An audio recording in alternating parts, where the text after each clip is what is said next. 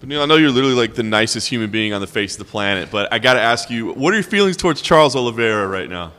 Nah, I don't know. I don't really, man. I'm never gonna hate a fighter for wanting more for himself and trying to get more for himself. So it is what it is, you know. I'm over it. I'm just now looking to. I'm just looking forward to Saturday. Charles has been in with the company for so long. It's not like he doesn't deserve it. My frustrations was more over the fact that I jumped in short notice, didn't take a break, stayed in camp just in case he wanted to go back in and things like that. But I got better. I got better in the training. You know, the most important thing as far as my career goes is improving. The day I stop improving, I stop fighting, you know? So I'm over it. God bless him. Hopefully best for him. I hear possible title shot, something like that. Yeah, good for him. Great. I'll be seeing him all soon. I like it. Was there any disappointment, I guess, that they couldn't find somebody else for you before now? Yeah, kind of. Like, so I was August 7th I fought. I can't remember. And August 8th, I got a text message from Sean Shelby. My phone was being weird, so I didn't actually get the text till later on. But I got a text from Sean saying, like, hey, possibly fighting Charles. And Ali called me, my manager, and I said, yes, let's go, you know.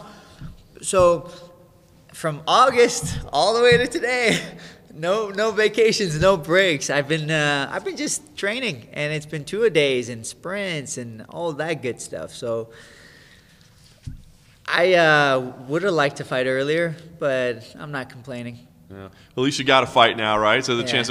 What did you think? I mean, the rematch. I mean, it seemed kind of a weird fight to put together, but at the same time, you guys are both, you know, kind of climbing your way up. So I think it makes sense in terms of seeing who's the best in the world. He's on a streak. I'm on a streak.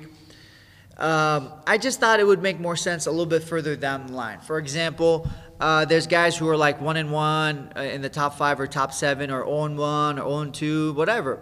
So why not let us have a turn with those guys, like for both Diego and myself? You know, we fight one of those guys. You know, rankings change or don't change, and then we fight each other, so maybe closer to the title. That made more sense to me. But again, one of the best guys in the world. I'm not looking past him. Right now, my whole career is about Carlos Diego. Yeah. Does it feel like you guys are in similar positions? I mean, because I think like you two guys are probably like two of the most underappreciated guys in the division, you know, for what you've been able to establish in your career and maybe not getting the respect that you deserve. For sure. I'm going to speak on just Carlos. Think about it. He fought Rustam. Everybody's like, Rustam's the guy.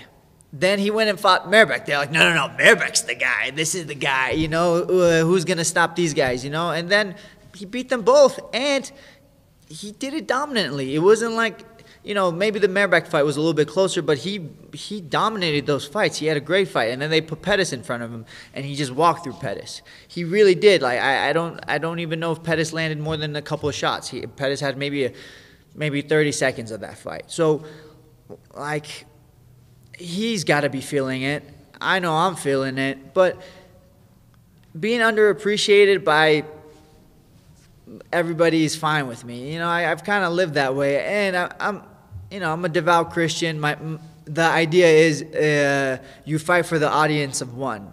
I have God-given talent, so I want to take that talent, multiply it, and give it back. That's how it should be as a Christian athlete. So that's where I'm at. Is it ever hard for you to stay true to that? Because you see, like, man, maybe if I try to talk a little trash or something, you know?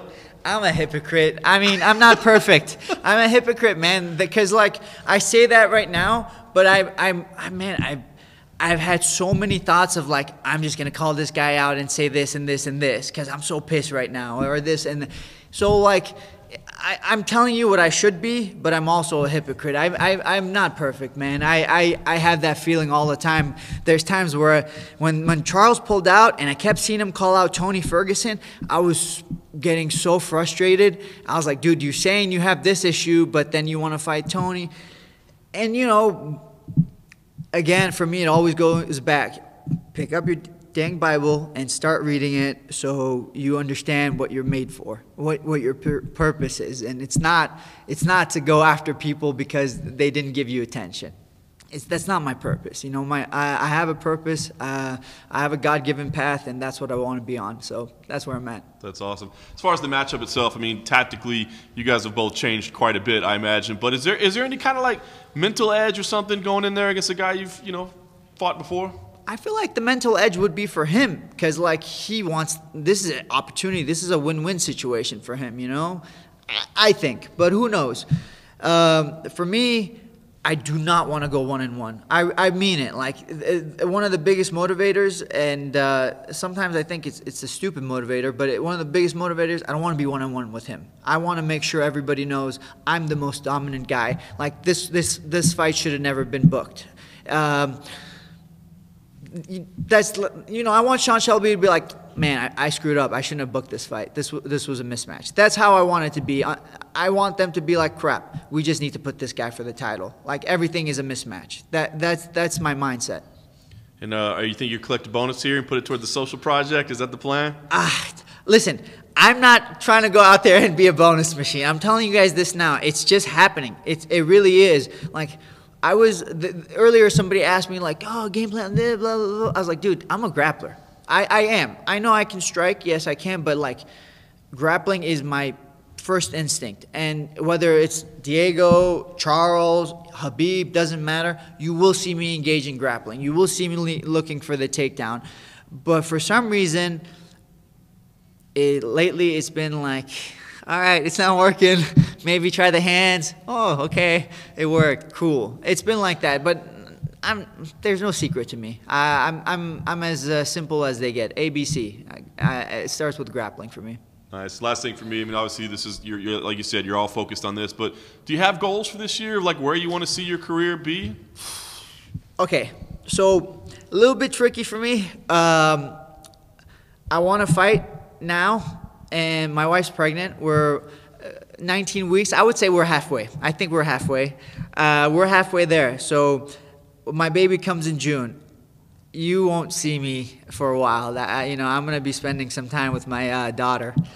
So April or May is ideal. That's my goal. And as far as what I'm going to get or like the title shot, I could care less. I know Max Holloway had to go 10-0. He had to win 10 fights in a row to get it. So I'm not going to sit here and complain. I've seen what other fighters have gone through. So I just don't like to make myself the victim. It's not a good mentality. So you said April for the next fight, roughly, and then we won't see you fight again until next year? I would like to fight 3 times this year. So I would like to go either late April or mid-May. Yeah, mid-May. A little scary mid-May.